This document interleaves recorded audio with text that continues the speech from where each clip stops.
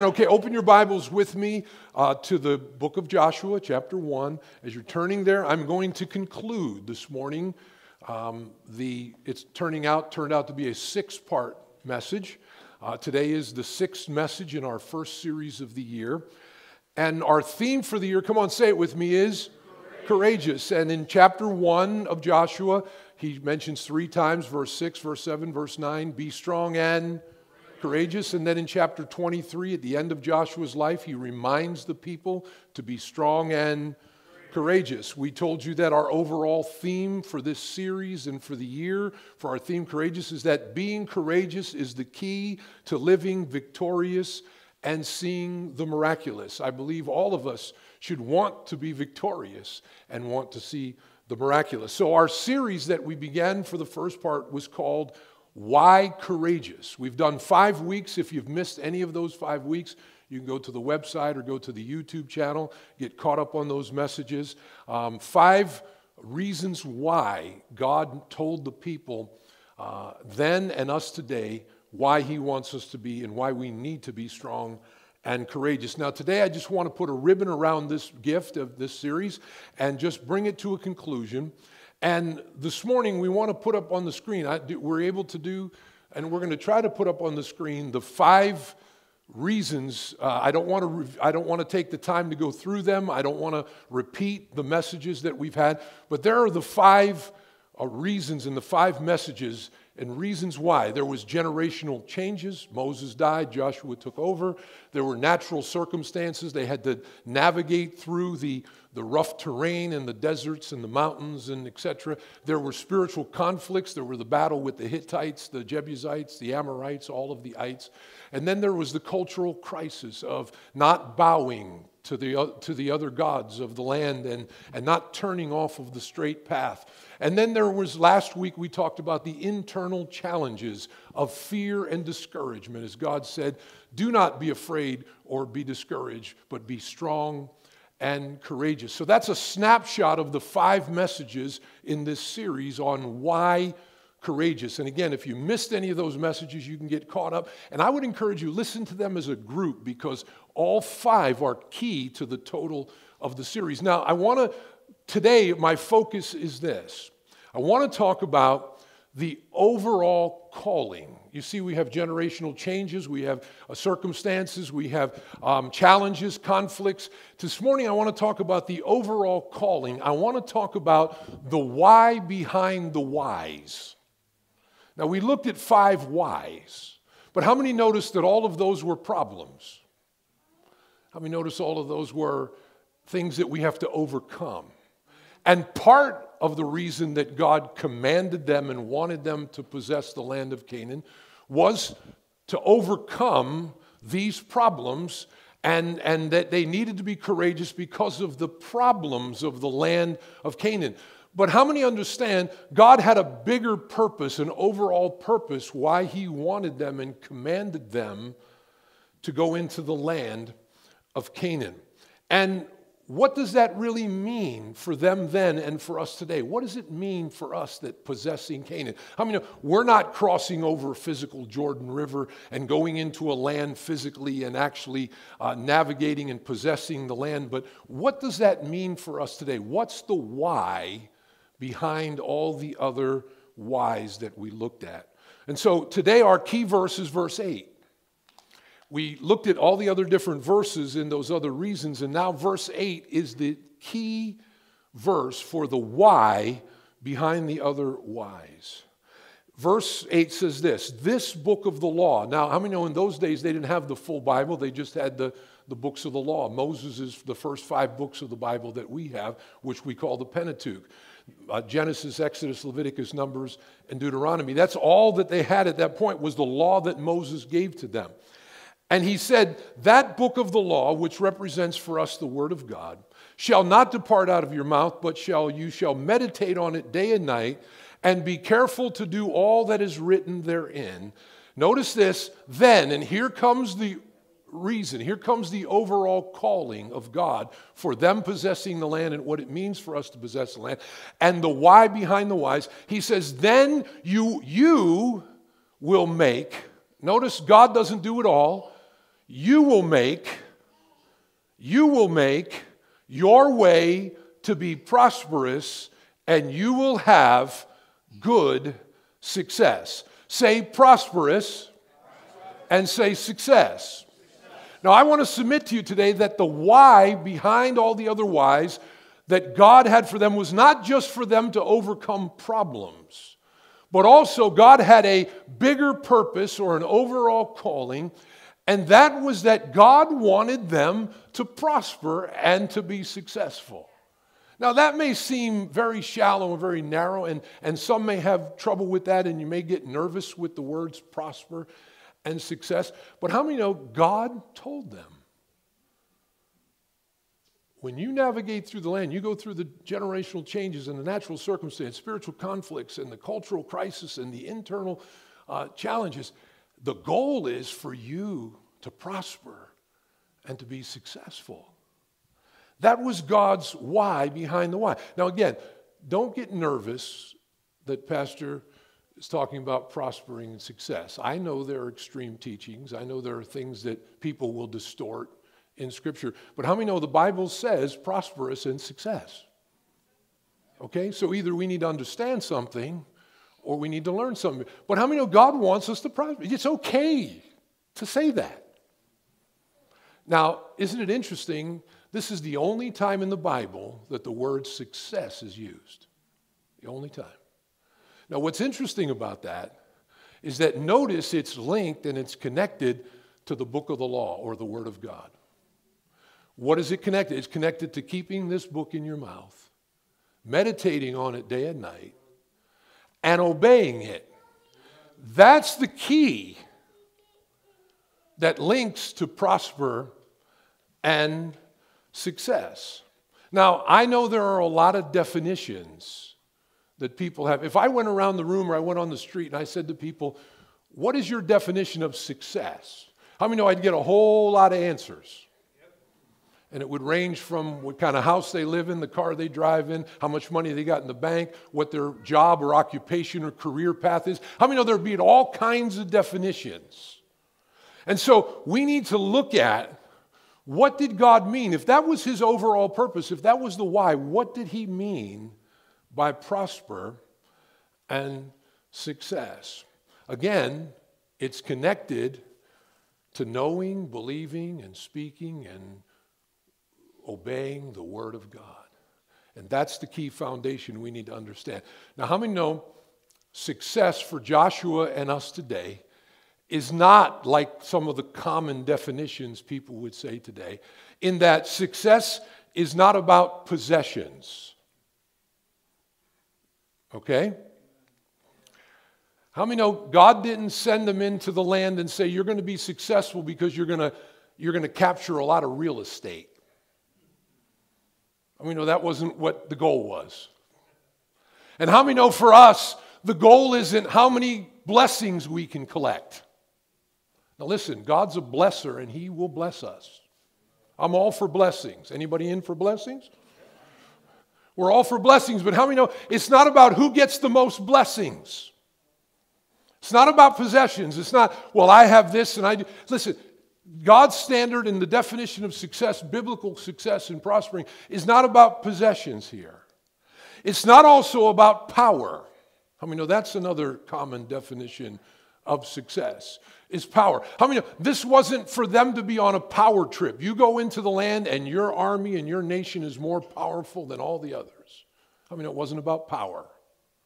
And how many understand it's not about us saying our religion and our church and our thing is better than everybody else? Oh, come on. How many know it's not, that's not success he's talking about? Not only is success not like the common definition of possessions or power, how many know it's not about popularity? How many know he wasn't telling them, you go into the land and you're going to be my favorite chosen people and everybody's going to love you. That wasn't the goal. And for us, it's not how popular we are. Oh, come on. How many people fill the pews? How many, how many people, remember Noah had only a few people go in the ark and they had to. They were related to him. See, it's not about popularity. It's not about making a name for ourselves. It's not how many likes you get on Facebook and how many followers you have on Twitter. That's not success, according to the Bible. It's not about possessions. It's not about power. It's not about popularity. Can I even submit to you that success in the Bible is not even about paradise? How many know for the people going into the land, they weren't going into a perfect life? Not if you're going to fight battles. People are going to die and get sick. Do you realize they fought battles in Canaan? People died. People got sick. There was sin in Canaan. I mean, no, that's not paradise. That's not perfect living. And listen, crossing over Jordan and going into Canaan for believers, for us today, is not dying and going to heaven. Now listen, I know growing up, and there were some songs that we sung, and listen, I love the old hymns. And I love the new songs too. I love them all. Because I love to worship. Oh, come on. But when I was growing up, we used to sing a couple of songs that you say, crossing over Jordan into Canaan is heading to heaven's fair land. How many know that's not Bible? Crossing over Jordan and possessing the land of Canaan is not about paradise for a believer. That's not what it means to us today. Because how many know in heaven we're not going to fight battles? Heaven, there's going to be no sin. Oh, heaven, there's going to be no tears. No pain. Thank God. So if success is not about possessions and popularity and power and paradise, then what did God mean when He said, I want you to prosper and be successful? Can I submit to you today that biblical success is not about possessions, it's not about power, it's not about popularity, it's not about paradise, it's about purpose. Purpose. And that success is finding and fulfilling God's purpose for our life according to the Word of God. You want to know what real success is you find out what God wants for your life, you go out and you obey it and you fulfill it based on the principles of the Word of God. That will make you successful and prosper. And blessings will be the bonus on top of it. Possessions and power and popularity and even heaven are all the bonuses on top of the purpose. That's what makes a person successful. When we find and we fulfill God's purpose in the Word of God. That's biblical success. So then I want to submit to you that the purpose that's found in the Word of God for all believers is twofold. Are you ready for this? I believe God's overall calling and the why behind the other whys and what it means to prosper and be successful was that two things. One, that God would teach them then and us how to live in victory. Say victory. Prosper, the word prosper, if you look at the word study of that, and I went really deep on it, and that word prosperous in the Bible means going forward in overcoming power. Going forward and over. So when God said my purpose or my why behind the why is first spiritual victory. That's what God wants for us. He didn't want to capture more land. He didn't want to make Israel the greatest nation on the world. He didn't want to make us to go to heaven. That's not the overall goal. The overall goal is for us to be victorious, to prosper, to go forward in overcoming power. And then the word success, if you look carefully at that word, it means this: growing up in character. And so I submit to you that success means maturity. So to prosper and to succeed or to have success means victory and maturity. That's God's purpose. That's God's why above all other whys. That's God's overall calling and purpose for your life and my life. That we would learn how to live victorious, how we would learn to live in victory, and how we would learn to grow up into maturity. That's God's purpose. That's what it means. Say prosper. Say success. Say victory and maturity. That's God's purpose. That's what it means. There, let me show you an Old Testament scripture. Many of you know it. I know some people, it's your favorite scripture. Jeremiah 29:11 says, I know the plans, the purpose I have for you, says the Lord. Plans or a purpose not to harm you, but to prosper you. To give you, what does that mean? To give you, say it, hope and a future. Say this with me. Prosper, success. Say victory, maturity. Say hope and a future. Let me show you something in the New Testament. This is where I want you to turn, and this is where the rest of our time this morning is going to be. Turn to 2 Peter chapter 1. If you have a Bible, you want to follow along in your phone tablet, those who are in home, follow. Turn to 2 Peter chapter 1 and verse 3 to 11. I want to walk you through these verses as we wrap up and we conclude this first series of the year.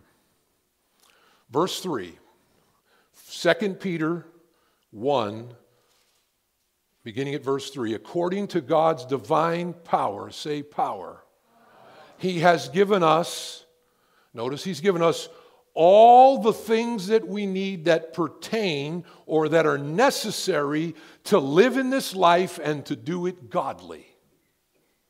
Say, life and godly. Prosper, success. Hope, future. Victory, maturity. Life, godliness. Oh, do we see in something here? Okay, listen, look what he says. All that we need to live in this life, to live victorious in this life, and to do it godly or with maturity. And he goes on to say, through the knowledge of Him, speaking of Christ, who has called us. Here's the calling. Here's the overall calling. Here's the purpose. He's called us to glory. What's glory? The word glory means fullness or the full weight of God or the fullness of God's victory. And to virtue. What's virtue? Virtue means excellence or character or maturity. Oh, come on. Say glory and virtue. Say hope and a future. Say victory and maturity. Say prosper and succeed. Are you seeing the overlap of these words? Bringing into focus what real prosperity and real success is. Notice this. Whereby we have been given great and precious promises. Say promises. Notice we've got divine power and we've got divine promises. Remember, all of the other 5 whys were problems, but how many know for every one of those problems there was a promise so that they could be victorious and become mature, so they could have hope and a future, so they could have glory and virtue. How many are following me? Okay. That you may be partakers of the divine nature. Notice divine power plus divine promises equals divine purpose. What is that? To be a partaker of the divine nature. How many know that's maturity? Character of Christ. And having escaped the corruption of this world through the evil desires, victory, overcoming. Anybody see that? How many are with me? Wave at me. Come on, talk back, talk nice. Notice that. Notice it's twofold. Everything we need for life, victory in life, and godliness, maturity. Notice this. Everything we need for the promises that we need so that we're called to glory, victory, and virtue, maturity. We could be partakers of the divine nature, maturity, and escape the corruption of this world, victory. Then he tells us how to do that. Give all diligence to add to your faith virtue, and to virtue knowledge, and to knowledge temperance, and to temperance patience, and to patience godliness, and to godliness brotherly kindness, and to brotherly kindness love. What is the why behind all the other whys? What is God's overall calling for our life? It is for us to prosper and to be successful, which means victory and maturity, which means hope and a future, which means glory and virtue, which means taking on the divine nature, and it means escaping the corruptions of the world. Now, divine power, say power, plus divine promises equals divine purpose. That's the formula for spiritual success. How many have ever seen a math equation? Well, here's the spiritual math equation for spiritual success. God's divine power, which is in His Word and in His Spirit, who authored the book. Remember, it's all about knowing the book, not getting it out of your mouth, meditating on it day and night, obeying to do what's in it. The divine power of God through the Holy Spirit and the Word, plus God's divine promises, equals divine purpose, glory and virtue, divine nature and escaping corruption. Everything we need for life and to do it godly. All of that is found in that. How many know we need to receive God's power? We need to believe God's promises, and then we can achieve God's purpose. Say this with me: receive God's power. Believe God's promises equals achieve God's purpose. You see, when we allow God's power and God's promises, we can achieve God. What did He say? I want you to go into the land so that you will make your way prosperous. God, you got to do it. No, you will make your way prosperous by learning how to be victorious and learning how to grow up to maturity. I mean, no, that's on me. That's on you. In order for us to achieve God's purpose, it's God, yes, with His power and His promises, His word, but it's us obeying that word and believing that word and knowing that word and speaking that word and living that word that causes us to achieve the divine purpose. Prosper. Let me quickly take you through the divine purpose of spiritual victory. I'm just going to give you these quick. Now, how many know you can't have victory without battles? That's why those other 5 whys were there, so that they could overcome and have victory over them. Here's what John 16:33. In this world you will have tribulation. There'll be battles and problems. But be of good cheer. I have overcome the world. Romans 8:31-38. What shall we say to these things? What things? The circumstances, the challenges, the crisis, the conflicts, all the stuff that we've... What do we say to these things? If God be for us, then who can be against us? He that spared not His own Son, but raised Him up for us. How many know victory and maturity is found in the fact that Jesus died and rose again? Spared not His own Son, but freely gave us everything we need for this life. Who can separate us from the love and the victory of Christ? Nothing. Tribulation, distress, persecution, famine, nakedness, peril, the sword, threats, fear. Nay, none of these things. In all these things we are more than conquerors through Him who loved us and gave Him for. I am persuaded that neither death, nor life, nor angels, nor principalities, nor powers, nor any other thing can separate us from the love of God. What is God's purpose? He wants to teach us how to live and walk in victory. 1 John 4, verse 4, and then chapter 5, verse 4 and 5. You are of God, little children, and have overcome, because greater is He that is in you than the evil spirit that's in the world. For whosoever is born of God overcomes the world. This is the victory that overcomes the world, even our faith. Who is it that overcomes? Those who believe that Jesus Christ is the Lord and is the Son of God. Now that's the divine purpose of victory. Let's look at the divine purpose of spiritual maturity. And how many know with maturity, it means there are going to be growing pains. Just like in order to have victory, there's going to be battles. And in order to mature, how many know there are going to be growing pains? And yet, God wants us to succeed with that. Luke chapter 2, 52, Jesus, who is our earthly example, increased or grew and mature in wisdom, which is mentally, stature, which is physically, favor with God, which is spiritually, and favor with man, which is socially. How many know God wants us to grow up and mature in all four areas? He wants us to mature in wisdom mentally. He wants us to mature physically. He wants us to mature spiritually with favor with God and socially in our relationships with man and with others. Ephesians 4:13, God gave some gifts, apostles, prophets, evangelists, pastors. Why did God put those gifts and those leadership things in the church? Here's the purpose: for the perfecting, which means the maturing of the saints, or all believers. How many know the purpose, the reason why I preach and teach and why pastors and why we have classes and why we do the things we do are there to perfect or to mature people to grow up spiritually. We don't stay children and infants.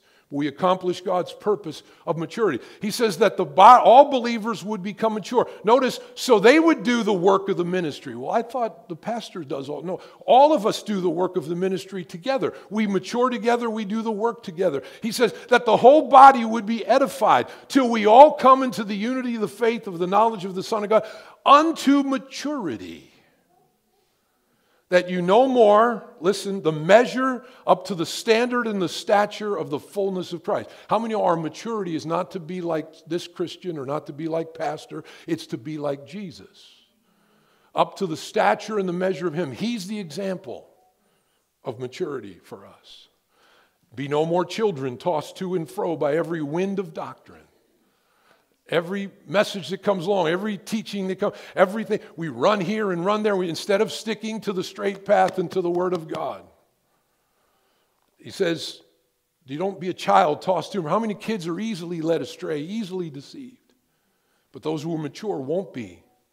He says, he goes on to say that we would grow up into Christ in all things, who is the head of the body. Hebrews 5:12 through chapter 6, verse 2. At this time, Paul was telling, or actually the writer of Hebrews, some think it's Paul, some think it's Apostle, doesn't matter, Apollos, doesn't matter who it was, but the writer of Hebrews tells us this: at this time, you ought to be teachers, and yet you still need someone to teach you the basic principles of the Word of God.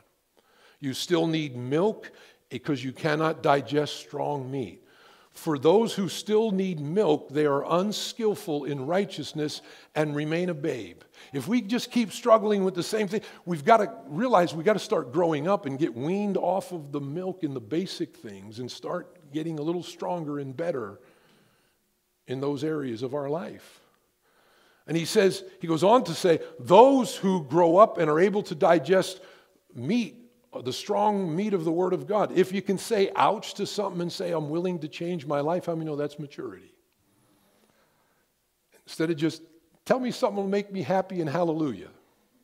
How about tell me something that will change my life and make me grow up? How many know we don't like always broccoli? How many know we'd rather have ice cream? Ice cream will make you happy, broccoli will make you stronger. The hallelujahs will make you happy. The meat of the Word and the real teaching and the truth of the Word of God that changes our life will make us healthy and make us stronger. And what did the Bible say? In the last day, people won't want to hear sound doctrine. They won't want to hear teaching like I'm telling you today. People want, just give me the hallelujahs. I just want to shout and float. I mean, no, it's not about shouting and floating. It's about growing up and being victorious and not falling into the same patterns and traps and growing up into Christ. He says, listen, stop. He tells us that we need to grow beyond the basic principles and go on to maturity. Not arguing and struggling over fundamental doctrines of repentance and faith and baptisms and laying on of hands and resurrection of dead and eternal. How many know we still shouldn't be struggling over heaven and hell? We still shouldn't be struggling over whether I should repent or not repent. We still shouldn't be struggling over water baptism and baptism of the Holy Spirit. We still shouldn't be arguing and struggling over some of the basic teachings. People want to argue and fuss and struggle over that stuff. We should be past that and need to grow past that. That's God's calling and purpose for us. to go past that. Now, here's the bottom line. I'm going to wrap this up. Say this with me. Prosper and success. Say this with me. Hope and a future. Say this with me. Glory and virtue. Say this with me. Victory and maturity. That's the thread throughout the Bible that teaches us what biblical prosperity and success is all about. It's about purpose of victory and maturity in our life. Now, how do we do that? Here's the bottom line, and this is how we're going to wrap this up and wrap this series up and this message this morning. We build courage by building character. We build courage by building character. Notice God said, I give you the divine promise. I give you the power, right? I give you the promises so you can achieve the purpose. And then he tells us how. Look at verses 5 to 7 in 2 Peter 1 again. Here's how. How do we achieve God's purpose? How do we live victorious? How do we grow up to maturity? We do it by building character. Notice what he says. Verse 5, give all diligence. What does it mean, diligence? It means make your main priority. How many know our number one priority ought to be the next things that he tells us? Put your maximum effort into these next character qualities and traits, is what he's saying. You want to live in victory? You want to grow up into maturity? You want to fulfill God's overall calling and purpose? Then give all diligence or make it your main priority and your maximum effort to develop these character qualities. He says, add. Say add. How many know God doesn't want to take away? He wants to add. He wants us to add to our life. Add, increase, grow, mature, move forward to your faith. What does he mean by faith? He's talking about our overall salvation, our overall faith in God. We need to add and grow that and develop that if we're going to learn to be victorious and we're going to learn to grow to maturity. Add to your faith, and he gives us 7 character qualities. And if we want to build courage and we want to achieve God's purpose of living in victory and growing into maturity, we've got to have and make every effort and make it our main priority to develop these character qualities. He lists them. He says, add to your faith virtue. Say virtue. Now, the better interpretation of that word is the word excellence.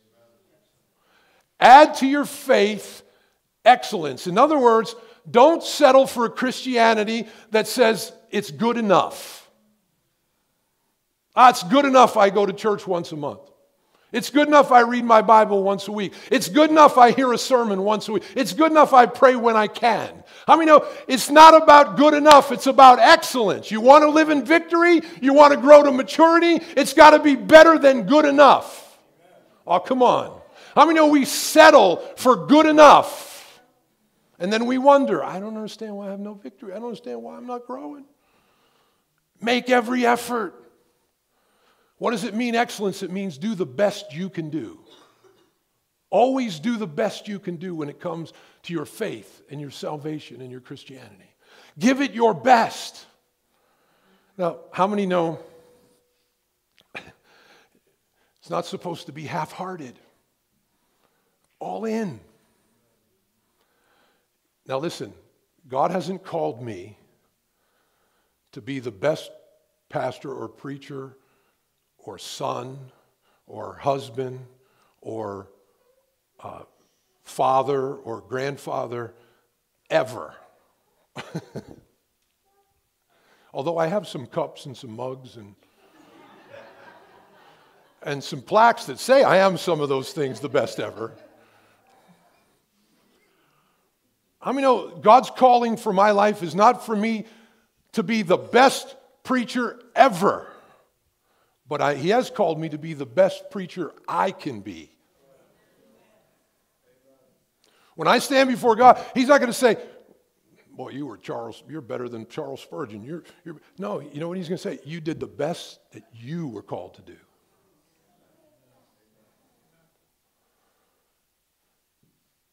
Your calling is for you to be the best husband. Come on, somebody. My calling is to be the best.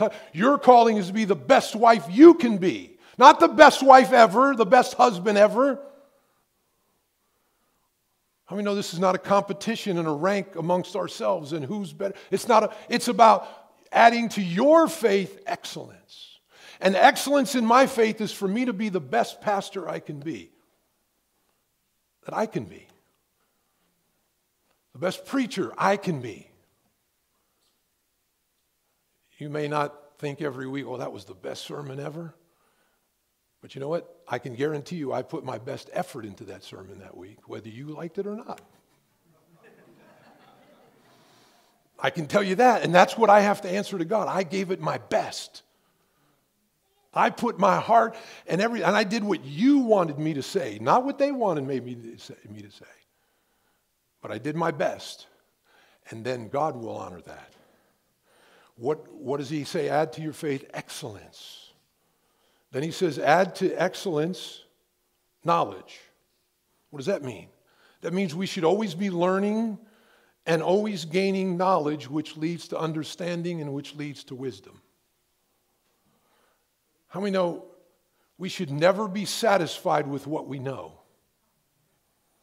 Now, if God's calling for me is to be the best pastor, how many know I should always be learning what pastors should do? Anybody?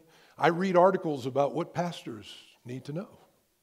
I network with other pastors who are doing well or not doing well and find out what's working well, what doesn't work well. I still go to pastors' workshops and things to learn. I'm still reading books about pastoring. I've been doing it for 35 years, and I got to still add to my knowledge. Come on. My wife and I, we've been married 42, coming up to 43 years, but we still go to conferences. We still read books about marriage. We still learn more about... Come on, somebody. That's why everybody who's married should sign up for the marriage event, not because we're doing it, but because you should always be learning. Add some more knowledge. You say, well, I already know. If you already know it all, that's dangerous. That's not growing. That's not moving forward. Add to your faith excellence. Do the best. If you want to be the best at your marriage, gain knowledge about marriage. You want to be the best in your finances, gain wisdom about and knowledge about finance. Oh, how many are following me? We build courage by building character. Goes on to say what? He goes on to say, add to your knowledge. He says temperance. Now, we don't use the word temperance. The word we use is self-control. Self-control. That means always learn to control our thoughts and our emotions. How many know it's the mind and the emotions that get the best of us? Why do we not live in victory? Why do we do things that are not mature? Because we followed our thoughts and our emotions and not the Spirit. Self-control says, my thought says this. My thought says, I don't like them. My emotions say, I'm going to hurt them. Your spirit says, love them or pray for them. Come on. Do you see where maturity and victory comes in? When you learn temperance, self-control. Yeah, I really would like to say this. I really would like to do this. But instead, I'm going to let the Spirit help me. Temperance, self-control. Then he says to temperance or self-control, patience. Now, patience is similar to temperance. They work together. Or self-control. Patience is always learning to control our tongue and our actions. Patience is where we hold our tongue or stop honking the car horn in the garage when you're waiting for them to come. Guilty. Been there, done that. Not good patience. That's one of my weaknesses right there. Patience. It's one of those character things I've got to work more on. Patience. Because we want a quick to, And how many know quick isn't always best? You see, if we show self-control with our thoughts and our emotions. It will help us be patient with our tongue and with our actions. See how those work together? Then he says, add to patience, he says, godliness. What is godliness? It's godlike character, or always wanting to do what God wants and what's right. Now, we don't always do it. Even when I've messed up, there have been times when I said, but I really thought I was doing the right thing. I really thought God wanted that. I messed up. Okay, God, forgive me. Let's move forward. But our heart should always be to do what God wants and what's right, not what we want or what's easy. Maturity doesn't do, and victory doesn't do what's easy, it does what's right. Maturity and victory doesn't do what I want, it does what God says I should do. Now, do we always perfect that? No, but we should always be striving for that. And add to godliness, kindness. You know, I think one of the most important words in the Bible is that word kindness. I think kindness could change houses, change families, change workplaces, change churches, change the world. Kindness. Always looking to find ways to help somebody or be nice to somebody. Can I tell you, thank you, please, excuse me, you're welcome would change some houses, change some marriages. Oh, come on. Thank you. Just because you're lovers and just because you've known each other a long time, come on. Kindness. Add to kindness, it says charity or love. The word there is really agape love, which is the God kind of love, which is the sacrifice kind of love. And that means we should always be looking to sacrifice for the good of others. Jesus had agape love and told us to love the way he loved. And how did he love? He gave his life. Oh, I hate always having to be the one to give in. I hate always having to be the one to be the adult in the room. I always hate to be the one that says, okay, it doesn't matter. Sacrificing for the good of others. How many know Jesus was right and he said, I'll still die? Wow. That's maturity. That's victory. Now, do you see how these qualities produce courage, produce victory, produce maturity, produce the calling that God wants? Here's how he ends it up. Look at the last verses in this part, verses 8 to 10. If you abound in these qualities, if you develop this kind of character, you will not be barren or unfruitful. That means you'll prosper and you'll succeed. That means you'll have hope in the future. That means you'll have glory and virtue. That means you'll have victory and maturity. Do you see that? He says, if you lack these things, you'll be blind and forget you were purged from your sins. Or in other words, you won't even be able to see beyond where you are and never grow beyond where you are. And if you do these things, verse 10, you will make your calling to walk in victory and maturity and to be like Christ, and your election, your salvation, sure, strong, stable, secure. And you will never fall. You'll be courageous, mature, and victorious. I close with this story. There's a story of a man who once bragged about cutting off the tail of a man-eating lion with a pocket knife. Someone asked him, why didn't you just cut off the head? And he said, someone already did that. Now, when I first read that story, I laughed like you did, and I thought, well, it doesn't take a whole lot of courage to cut off the tail of a man-eating lion if the head's already cut off. But then I thought of this.